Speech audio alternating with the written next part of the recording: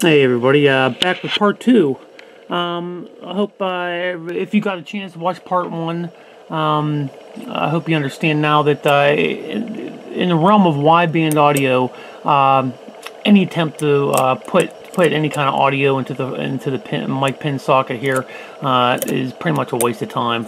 For not going wideband audio, I know some people out there get sound really nice doing this way, but for wideband audio, you're going to be spinning your wheels. You're going to be wasting your time doing this.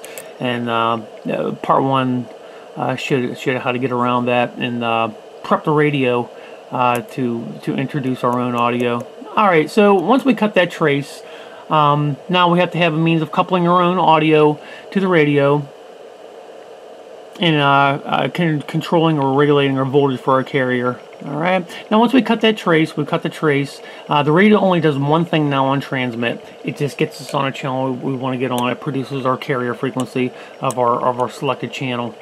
All right. So me personally, I use the motor mouth mold design. For lack of better words, I'm just going to call this an interface between our. This is a go between our audio and getting it to the radio. All right. So now we need a means of coupling this board to the radio, and we're going to do that by means of the Darlington pair transistor. All right, Darlington pair transistor can be done in two ways, really. You can make your own, 2 transistors wired together in a high gain configuration. All right, such as this. 2 transistors wired together, Darlington pair, or you can buy one already pre-made. This is the NTE 2638. Alright, I'm going to say, if you do this, pay special attention to the pin configuration, because the pin configuration, I'm going to be using a general purpose NPN transistor, the 2N2222 and the NTE 152. Be careful of the pin configuration of these. The pin configuration of the 2N transistor goes emitter, base, and collector. And the pin configuration for the NTE 152 is base, collector, emitter. So just be careful while you're doing that if you go that route. And the pin configuration of the NTE 2638, it's going to be base, collector, and emitter. So no matter which route you go, you're going to have to heat sink this. You have to mount these to a heat sink. I know this is overkill, the size of this heat sink. But anybody who knows me knows I go overboard with my equipment. So you compare the mass of this heatsink to the small package. All right, and then when you mount that to the heatsink, it's got to be isolated. The collector of the NTE 152 is part of the tab, so that's going to have to be isolated. They come with these little mica washer or mica. I don't know if you can see that in there actually. Little mica insulator. And the plastic screw insulator that goes on there. I use a 440 size screw. I drill a hole for a 440 screw and mount that to there. You have to use a heatsink compound as well. Get good thermal transfer. All right. So once we have that, okay, we're going to go ahead and talk about the power requirements of this board. Now this is his old design. The new board he has out now is half the size. It's surface mount, and it requires only 2 power supplies. All right, getting the power supplies. This board does require 3. All right, because of the devices used in this board, these devices here require 2 power supplies, a positive voltage and a negative voltage. All right. Now these do come. These devices do come in single supply packages that are used on the new design. But this one. Dual polarity, because you're going to need a 24-volt power supply, or it'll also be 30, and you're going to need your positive voltage and a negative voltage power supply. All right. Oh, by the way, all the stuff I'm talking about may seem a lot, but really, this is the entire setup. Just this. These are power supplies in the box right here. Radio and modulator box. I know people that have bigger lunch boxes than this, so broken apart and may seem like a lot, but it's really not. It's actually a very small setup. All right, the power supplies that I use are these. I'll zoom in here and let you look at that in case anybody out there maybe want to do this, these are my power supplies I use. This is my dual polarity power supply up top. This is my 24 volt power supply.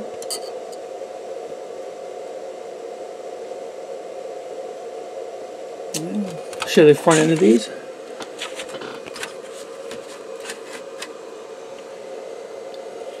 Top here, positive voltage, negative voltage, common ground. Down here, there's a 24 volt power supply. Just with this, just your positive and negative. What you do is you tie this common down to your negative side down here. And these two commons get connected to the board ground.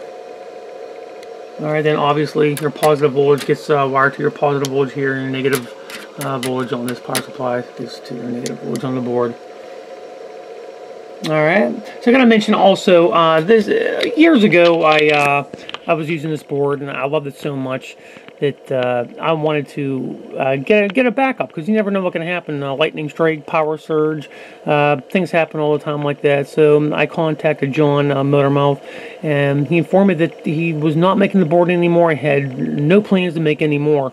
So I thought, well, that stinks, and I can't accept that. I have to have a backup. This is the heart of my station, so if that goes down, I'd be SOL. So I did the next best thing. I reverse engineered this board. I gotta say that I do have a formal education in electronics. I'm no PhD or anything like that, but enough to do some damage. So during my course of study, we covered these devices used on the board. I'm not going to give away any secrets or anything like that. I respect the guy very much, and I'm not going to blab any information about specifics of this board. But I know these devices extremely well. So that made the job a little bit relatively easier. So once I reverse engineered the boards, I'm able to draw a schematic. When I drew the schematic, then I make my own circuit boards up here by photo develop technique. Here's a board right here that I made. Here's my trace pattern I created from the schematics. Alright, anybody who's interested in making their own circuit boards for whatever reason, for whatever projects, YouTube photo develop PCBs, and there's a lot of stuff that comes up on there. And then once I make a trace pattern, then I draw all the holes for the components, get all the components mounted, and then that's it. I have to mention also that the circuitry used up here, it is not used on this in this design. I'm not sure why they put this on here. They must have had some intention, but later decided against it, but it made it onto the board. So I did not include this in my design. All right, and also these onboard potentiometers. Instead of using onboard potentiometers, I have external potentiometers of the same value with wires run to the board. Alright, and we're going to come over here. This was my reverse engineered board. Like I said, normally this is all buttoned up real nice and neat, the cover on it, but for our demonstration purposes, I have everything all pulled apart, so it's everywhere. Here we go here. Yeah, instead of onboard potentiometers, I run wires to external pots. A little bit sloppy, but it works wonderful. It was one of the first ones I built for myself. Here's a heat sink down in there. My drawing compares mounted to that. My external pots. It's carrier control. That's tube emulation. This is the final audio. And this is asymmetry. Alright. So once again, the board really, it doesn't make you sound any certain way. It's going to pass your choice of audio, your choice of how you sound through the board, through the draw and compare, and then out to your radio. But we need the board because now we're going to be controlling our carrier. I'm on a carrier, the voltage for our carrier. We control the amount of audio. In fact, I can't remember which ones. I haven't used this board in so long that I can't remember the controls. Mine works so good. I actually retired from my little radio museum. So anyhow, like I said, we need this to control our final audio, control our carrier, and produce asymmetry, which I'll do another video with the oscilloscope and show what's that all about.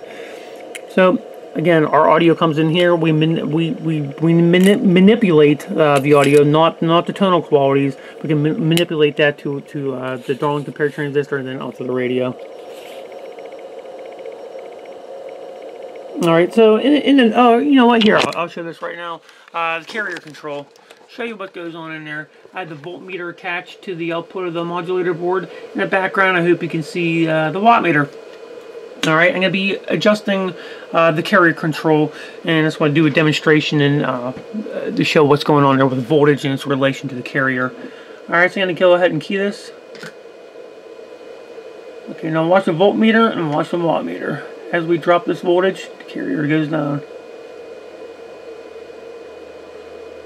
I'm going to reach a point, right now it's going in my little 2-pill class AB amp. You can see it drops on so far, the amp drops out. Right. Voltage comes up, causes that carrier to come up.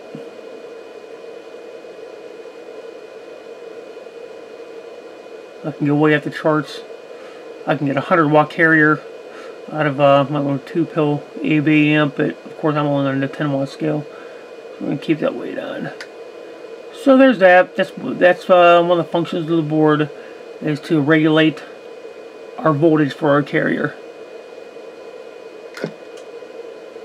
Alright, so I'll be back. I'm going to do another video on, I'll show you this oscilloscope and get this whole thing fired up and get some audio signal in here, and we can see how that looks on the oscilloscope, and we'll see what really sets us apart from direct audio, just plain direct audio inject, is the asymmetry. That's where things will really open up. That's when you get some serious audio punch that puts it way over the edge over just direct audio inject.